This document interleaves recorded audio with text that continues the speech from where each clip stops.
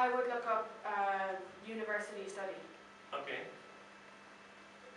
And I would look up international organizations, like recognized international organizations. Greenpeace, maybe something like that. Yeah. Well, Greenpeace. Even I like Greenpeace very much, really, but Greenpeace is also not unbiased. So maybe information is also, that's the problem in getting information. I mean, ExxonMobil or that big companies really finding so much programs and sites within the internet where when you're looking at first, you never expected that ExxonMobil is behind the site. So that's the problem, how you trust, and I guess the way of signing is, Sian is right to really go into or ask or check university information, because they often unbiased their research and yeah, try to be falsifiable and all these stuff.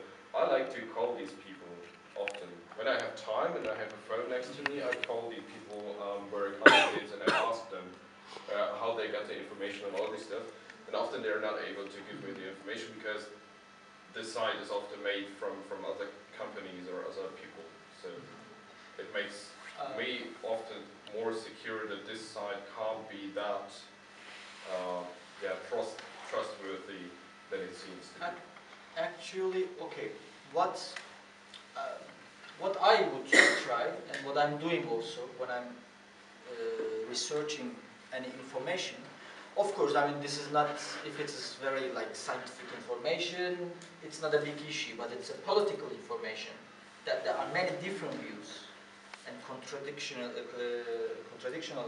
views, then it's a challenging thing.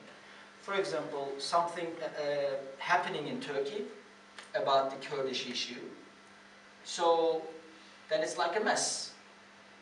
Everybody's saying a different thing. So a bomb explodes somewhere, and some says Turkish government did it, some says PKK did it, some says Al-Qaeda did it, you know. But somehow you need to get the right information what's going on.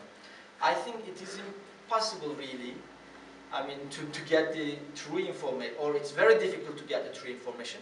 But what I'm trying to do, I'm trying to firstly analyze who are the parts of this issue.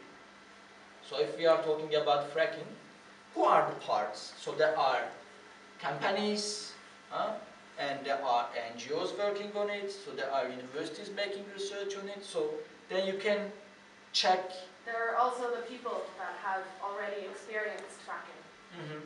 The people who it's happening to in their area. So this goes to maybe social media as well, because then you're just getting the information directly from the individuals, but that has also a lot of risks, because we had this during Gezi Park process.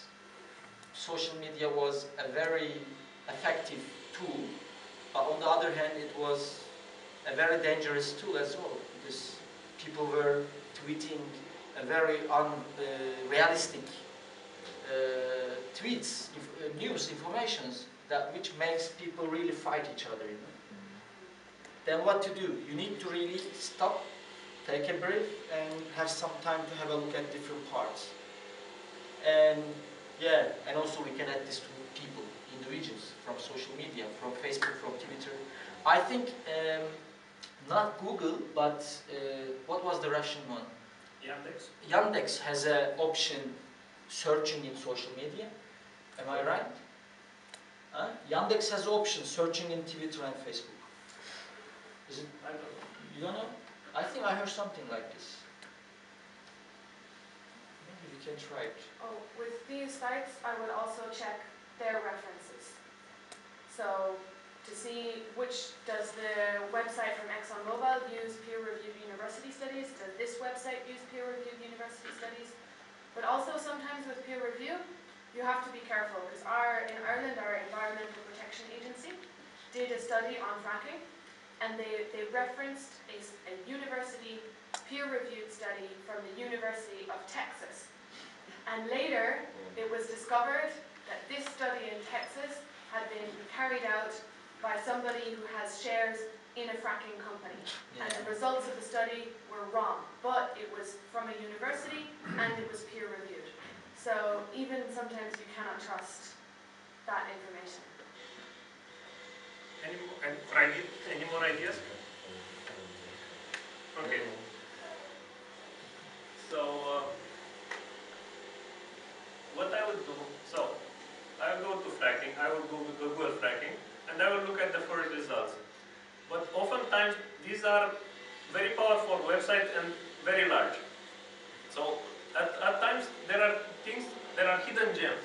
So what I would generally do is, okay, I would look at the first results of page, but then if I don't find enough information for me to create a bigger idea, instead of going fracking and adding something else, I would go to the next results of page. So I would go to Google and keep on looking on the second page, third page, fourth page. So I would keep looking for fracking, but going to the next results.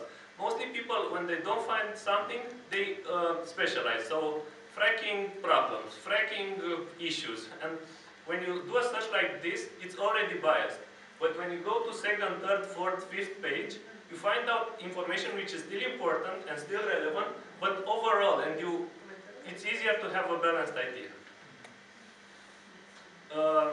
But in this case, so I'm looking about fracking, and I got this, so to me, how I perceive it. I've got this, sometimes companies tell me it's okay to do fracking, and sometimes there are other institutions who tell me which it is not. So in a case like this, what I generally do is Google like this. So type fracking hoax. And hoax, are you familiar with the term? Yeah. Trick. So it's a false information which is made appearing real. So that, like that George Bush with the inverse, that's a hoax. So they made fun of George Bush and look, okay, but it wasn't real. But it propagated and it was very viral. So a hoax is something which goes, oh look, this is popular, it's very hot, but it's actually false. So when you are typing something like this, you find that information about the term which was proved to be false. So when typing this, I also get the Chevron link. So this, okay.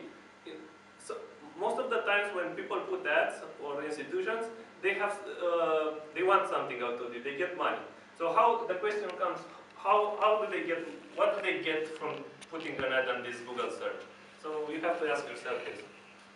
So by typing fracking hoax, I get all of these four results refer to false affirmation someone made in a movie. So they made a movie against fracking, and the director put a false affirmation, and all the first four are about this. And then there's this another link which says, okay, those anti-fracking people have these top 5 wrong arguments, and they debate about this. But still on the first page, then there's this result which tells you, okay, these are the problems of fracking. So if I would type hoax George Bush photo, I will get a lot of information which will tell me, okay, this photo is false, this photo is false, this photo is false. I will get a lot of information which will show me the bad information about the photo. When I type this, I get like imbalanced information, but all of the 5 information, the first 4 results, were referring to a single error made in a movie. So I think this is, to me, this is pretty balanced, and okay, I can trust both sources. Okay, thank you. Do you have any question? No? Anything to add?